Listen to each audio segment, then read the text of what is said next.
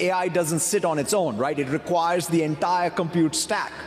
And so we are building that out at a worldwide level. We have 60 plus regions. We have 300 plus data centers around the world.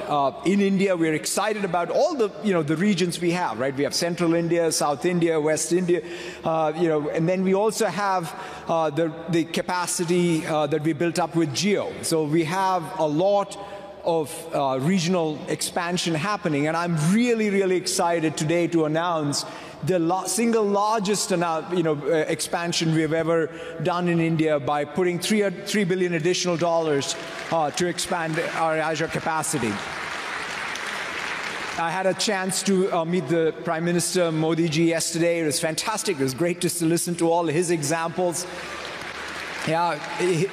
His vision around how he wants to drive through AI mission. But it's that combination of really the yojanas he has, the India stack, the entrepreneurial energy in this country, and the demographics, both on the consumer and the business side, that is all getting into a virtuous cycle. So that's why we feel fantastic about bringing core compute capability for the next generation AI.